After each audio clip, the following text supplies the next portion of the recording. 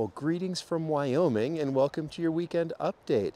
We're here at the Oregon Trail Ruts National Historic Landmark Site. Super, super cool. Every Conestoga wagon that headed on the Oregon Trail came through right here in these ruts. These are some of the best wagon ruts anywhere in America. If you have a chance to check it out, you should, and just ponder what it was like heading on west. As you can see, I'm creating content mobily, and I did a short this week over on the Podcasting Store YouTube channel talking about that. I'm using that exact setup right now. So check out that short and see how I'm doing what I'm doing, where I'm doing it. Creating quality content while on the go doesn't have to be hard. This is good.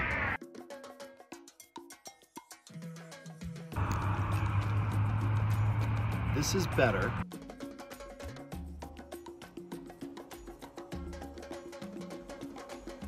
And this is best. Now you're talking. And then also on our trip to Wyoming, we stopped here at Register Cliff.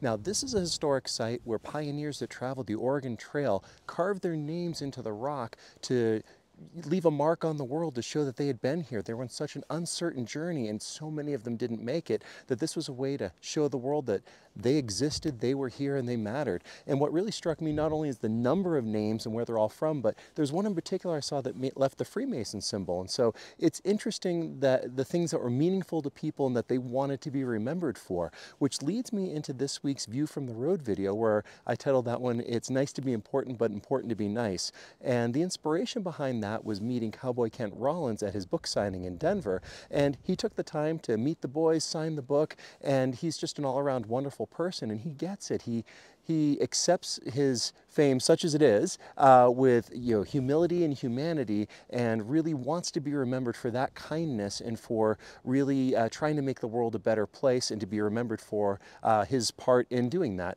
So here's a clip from that View from the Road video where I explain this a little bit more. Because he is a real down-to-earth, genuine person, and that is the quality that everyone embodies. The best way I've ever heard it said is, it's nice to be important, but it's important to be nice. And treating everybody with respect, when people give of their time to you, accepting that with humility and with grace, because that's the only thing that we have that can't ever be gotten back is our time. And it's a great lesson that these three people who are at various stages of giants within their industry all embody on a day-to-day basis.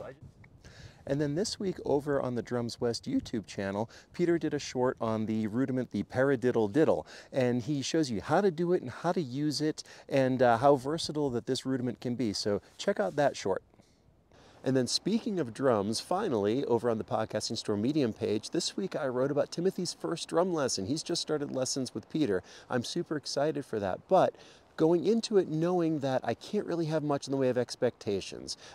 It was relating it back to my first trumpet lesson and not knowing where that path would lead me to where I now am doing this and having my own music store. Will that happen for Timothy?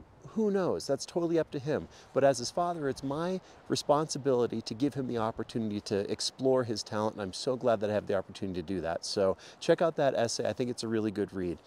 That's your weekend update from Wyoming. Thank you so much for joining us. Comment below, like, share, subscribe, and we'll catch up with you next time. If you enjoyed the Weekend Update, do me a favor and follow us on social media, subscribe to our YouTube channels, or visit our websites. This is Drew with Boomer Music Company and thepodcastingstore.com. Thanks for listening.